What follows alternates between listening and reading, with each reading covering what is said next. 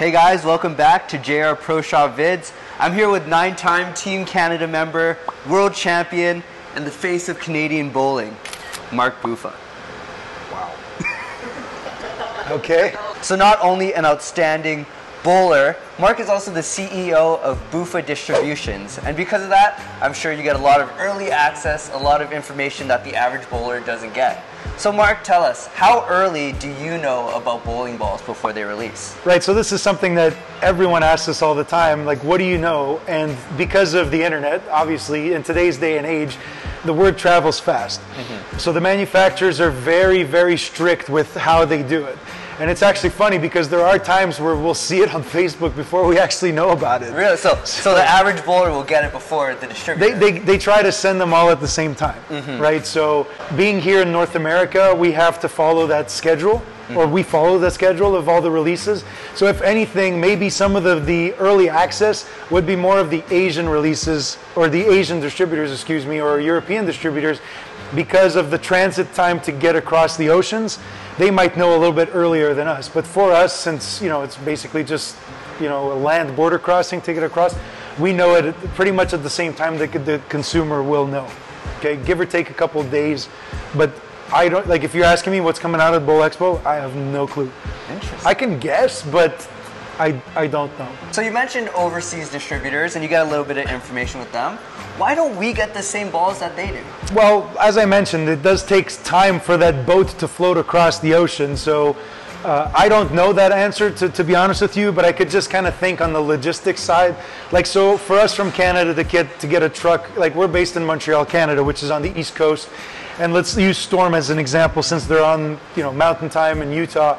It does take a lot longer for the truck to make it from west to east. The transit time will be a little bit longer. So I can only imagine when you're trying to ship a container going from here to, let's say, Japan, how long it would take to get that. So those Asian releases are what we call private label balls. Okay, so what they might say is, let's say the Global 900 Reality was a popular ball there. They might say, hey, let's order, I don't know, let's say 500 of a Reality core with a new cover, and we'll turn it into a new release, and let's throw it in that container with new Rotogrip Gem, let's say.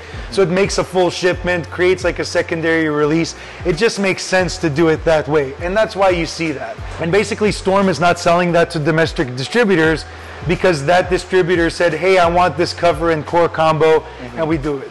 We did that back in 2018 with the Buffa IQ. So we ordered a set of balls with a cover and core combo and a scent of maple syrup, and they went pretty well. So I think that kind of fits into that same spectrum. Don't quote me on that, but it just makes logistical sense, and I think that's how it's done. Also, just so you know, and you probably guys don't know this, and even for you at home, here in North America, the distributors will sell everything under the sun.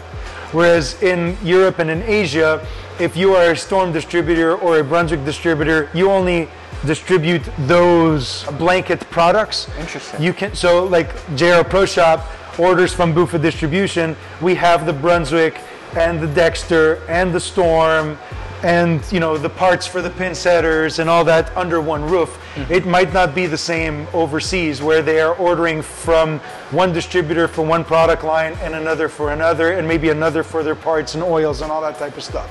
So it is a little bit more of a spread out model overseas than it is here in North America. Sweet. So that covers a lot of the bowling balls, but what about accessories like shoes? Do you know what's coming out early? Yeah, so the shoes is one of those things because of production times and getting things across, and shoes will last a little bit longer, like the shelf life is a little bit nicer for distribution than balls, where it's just such a quick turnaround on those. We know that way in advance, okay, because they ask us to place our orders really early. So like with Dexter, one of the bigger shoe manufacturers, we have to place our purchase order before the holidays in order to get it in July, August. So we know what's in the line, and I can't share it with you, but I could share it with you behind the scenes. But it's one of those things that, yeah, we know that quite early in advance. Wow. Yeah, it's pretty cool to see too. I'm sure. And with the staff that we have at our place, because we don't know what's going to be popular, and you're kind of like having to look into a crystal ball to make your purchase order. Yeah. That's where we bring in people and we say, well, what do you think about this? You know, and there's one model that's coming out that's pretty interesting, and I'm not going to say what it is, but when you see it for the first time, you're going to be like, oh, okay, that's what I know Mark was talking about. Really? And that's where we have some mixed emotions. We're like, okay, is this going to be a hit or a miss? Yeah. And that's kind of where you got to guess. I think it's going to look like a sock, not knowing anything, but no laces, just pure sock. Let's kind of go towards the Yeezy trend and stuff like that. Exactly. Okay, Balenciagas. there you go. Yeah. So you talked about kind of having that crystal ball and kind of predicting the future. Can you kind of, at this point in your career, know if a ball is going to be popular, if it's going to fly off the shelves? Right, and that's the hardest question to ask, and it's the hardest part of our job as distributors, is what the stock and also not just that, but also the weight ratio, right? So will this ball be hotter in a 14, 15, 16? Like, what's it going to be? And it is the hard part. However, with certain core combinations that do have a popularity, it makes it a little bit easier, right? But sometimes with some new cover core combinations, it is a little bit of a guess. And also, a lot of elite amateur bowlers will use the Pro Tour as their measuring stick when it comes to that. Hey, what's good? And that becomes a little bit of a guess, right? So we'll use the popularity of the 900 Global Zen as an example. It first came out, it was a bit of a sleeper, and then all of a sudden you start seeing it on telecast after telecast after telecast, and it becomes a staple in a lot of the bowlers' bags. Same thing with the original Purple Hammer in 2016. It was dead until all of a sudden, like, people started saying, hey, this thing's really popular, and now you can't keep them in stock. Yeah. And, you know, so it's just one of those things, like, it's either hot at release, or it's also maybe hot, maybe like phase 2 or second run in the release. And those are hard to keep up with as a distributor, because you never know, right? So yeah, that is the hardest part of our job as distributors, for sure. So I'm sure as a distributor, it can be really difficult because there's so many bowling balls, so many different brands, so many different accessories. Why don't kind of every pro shop hold one of everything, or hold every single ball that's out there? Right, and this is, you know, with the business model today, with all these new releases and, you know, pro shop members being on staff and this and that, it's extremely hard for the pro shop to absolutely hold everything in stock, okay? And this is where the distributor now becomes a good partner, okay? So if your pro shop is buying from distributor X and a client walks in and he's asking for a certain type of a grip, let's say your pro shop, you know, like here at JR Pro Shop, they like to have a lot of the turbo products in stock, but a bowler might like the vice grip as an option. Well, they need to turn around and get it quick shipped to bring it in. So as a consumer, you know, try to keep that with a grain of salt, and if you do like a certain product line or accessory line, maybe stock it up yourself a little bit because you do like it, okay? And try to work with your pro shop on that, okay? There are certain product lines that, like shoes, example, right? There's so many models. You know, you've got Dexter, KR, 3G, Brunswick, you've got all these different shoe lines, and it's extremely hard for the pro shop to hold every size and style in stock, okay? And you know, just like me, like I'm a size 13. It's extremely hard to find those in a store. I could go to Browns here at the shopping mall next door, and they won't have every model in my size, and it is a little bit frustrating.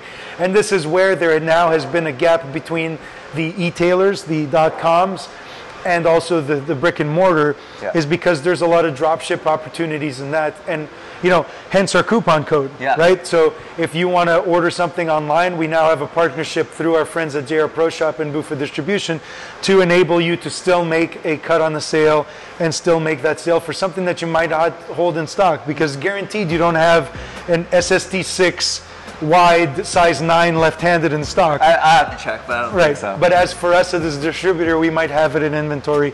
So it is a way to kind of offer that to your consumers. Right. So for those of you who don't know, Buffa Distributions is actually a partner with Cubica AMF, and there's been a strong marketing push towards string pins and string bowling. What's your take on that? I will say, just for statistical purposes, in the last 2 years we have installed over 100 lane beds of, 100 pin setters of string, the Edge String Pin Spotter. It has been very well received in the industry. Okay, so let's look at it on two aspects here. Okay, we have the proprietors hat, and we also have the bowler's hat to look at here, okay? And when I'm saying that, is like kind of take that with a grain of salt there. So, okay, so if you are looking at a small rural town where there is a small population, where the next bowling center is going to be a 4-hour drive from them, I'll ask you that question. Does string make a difference? No, it does not. No, it does not, because if you want to bowl, you just want to be able to throw a ball down a lane and knock down pins. Okay, so being here in Canada, obviously, if you're in the middle of Saskatchewan, probably the next bowling center next to Estevan Bowl is going to be, you know, quite a ways, right, guys? You know, so in that case, maybe the string versus free fall becomes less of a factor. Yeah. Okay. But here in Richmond, BC, whereas the next bowling center is probably a 10-minute drive, it might be a little bit of a concern to your league bowlers. However, having said that, the cost of operations is peanuts compared to free fall machines. Wow. Okay. The cost of safety, security, product training, you know, getting new staff in the COVID era where you know, staff turnover might be an issue, training them on a string machine is a 3-hour process, right? And also the technology today, especially on the Edge String Pin Spotter, there's an app now where if something goes wrong, the manager and the pin setter mechanic get a notification with a video on how to fix it. Really? So it is a very modern product, and it is a great product for that. So I know Reed's here in the background, and he's kind of like, that sounds pretty good. You could see the mind going. So as I'm saying, that is a strong plus side to that. Now, obviously, we have the pin setter, pin fall difference there. Okay, there is a difference. Okay, I'm not going to sugarcoat it. There is a difference between the pin fall of string and free fall. As a purist myself, I've bowled the game at a very high level. I noticed that there's a difference. If you come to our place, we have one lane in our pro shop. It is a string machine. For giving lessons and for doing that type of stuff and for a retail setting like we have, it is a no-brainer. We spend maybe 3 hours a year maintaining the pin setter. Wow. Okay? We maybe rotate the pins 2 times a year just because we don't want them to look nice and because it's me and I want my place to look nice. But in essence, it is a set it and forget it type scenario, which is great. However, bowling a national championship on string, you'd have to do some convincing to me to make that legit. Now, obviously here in Canada, it is sanctioned, okay? So for the CTF to do that, theoretically, that's fine. But the thing is the way that you have to look at this is that I'm bowling on string in the event, and so are you. So theoretically, it's a equal playing field, right? So the best way I like to look at this is if you're bowling in a wood house across the street and you're bowling in a synthetic house right here, there's going to be some key characteristic differences, right? Your ball selection won't be the same. The pin fall won't be the same. The carry won't be the same. Here we have twister pins across the road. They might have brand new, you know, cubic AMF Amflight pins. The pin fall is going to be a little bit different, okay? So like anything, I think now the string versus free fall becomes another factor in the variable equation. Really? Okay? So I just think that's it, right? So I'm using lane surface as an example, and there's so many other different characteristics. I just think that the string versus pin fall now becomes just another thing to talk about. I believe that the pin fall is a little bit higher on a string machine than it is on a free fall machine. With all these new fancy-dancy $40,000 lane machines increasing your score, we now have these high-performance balls that increase your score. We now have a pin setter that's going to increase your score a little bit too. You know, for the general public, I think it's going to be, you know, well received because the scoring is going to be a little bit higher. However, it's not as high as you think it might be. Yeah. So what do you think in terms of pins wise per game? So the way I like to quantify it is I think you're going to get an extra hit a game. Wow. So, you know, on the high end, 11 pins. If you're averaging 150, you're still going to average around 150. It's not going to take you from a 150 to a 180, but I do think on the high end, it might inflate your score between, I would say, 4 to 8 pins on average. Wow. You know, if you're at that high level and you're able to hit the pocket quite a bit, fine. If you're like, let's say, a sub 200 average bowler, I don't think it's going to make that much of a difference in your game. Because I don't think you're going to be seeing those types of hits as much as some of the higher end players. So strings are becoming more popular, like you said, more houses are implementing it and they're loving it. Do you think that this is something that could realistically make it to the Pro Tour? I think so. Wow. Okay, maybe not the US Open events, but as you all know, more and more the PBA has been bringing on these specialty events, right? So like the PBA Clash, or the ones where they would mix the men and the women into like a different bracket, and also the PBA playoffs. I think like those smaller spin-off events where it's like an invitation only, that is a nice way to kind of lead into using string. Now, US Open, Masters, World Championships, that type of stuff, no. But maybe those, like I said, invite-only events, I think that is a nice way to kind of lean into string. This year, maybe not, maybe within a 3 to 5 year window. I think so. So as a big player in the bowling industry and as a distributor, do you really think that string bowling has a place? I think it does. Like I said earlier, the question I asked you, if you are, within a certain amount of, miles drive from the next bowling center, if that is the differentiation between the bowling center closing its doors and staying open because of the cost effectiveness of the machines, then definitely bowling is better than no bowling. Yeah. So there is its place. Does it have its place everywhere in the industry? No. Does it have its niche case scenario where it does fit? The answer is yes. And I know that I understand that some purists don't like it, and we might get some bashing down in the comments that they hate it or whatnot. But it is the reality today, and I strongly believe that, I think we all need to embrace it. Building off of that entertainment aspect, as a distributor, what percentage would you say the breakdown is between focusing on the entertainment, the fun, casual side, and then the sporting, competitive side? Right, and that's pretty neat too, because yesterday when I landed here, the first guy to walk in through the pro shop brought in the clear rose bowling ball, which has been discontinued for a long time, and he probably bought it on eBay or something like that. And he came here to drill the ball. And so this guy doesn't bowl in any leagues or anything, right? So there's the novelty aspect of it, where they might not want to bowl like a 30-week league, which is pretty big, right? Like we all grew up getting used to bowling a longer stint, but that's because it's in our DNA. But for somebody that's just coming every now and then, they don't want to bowl a longer stint. So this is where I hope that certain bowling centers are bringing in shorter format leagues, maybe like 10-week leagues and things like that. And also the other thing too is, if you're doing proper marketing to get people through your door, and then they like the sport, where they're going to buy their own pair of shoes, their ball, their bag, hopefully from the local pro shop. But if not, there needs to be also internal marketing to be able to convert those people to either a short stint league or a longer, 30-plus week schedule, right? So there needs to be outside marketing and inside marketing. And same thing too with the kids' parties, right? So the kids will bring all their friends in for a party. Do they leave with a leaflet of the youth program? They do or they don't. The way to look at it is that there is the leisure aspect, but the challenge for the bowling centers and for the pro shops is, how do I convert that guy from coming once a year to maybe coming 10 times a year? And that is the challenge. And then going off of that, we've seen the rise of e-commerce and being able to buy bowling balls from like Amazon, or bowling shoes from Amazon.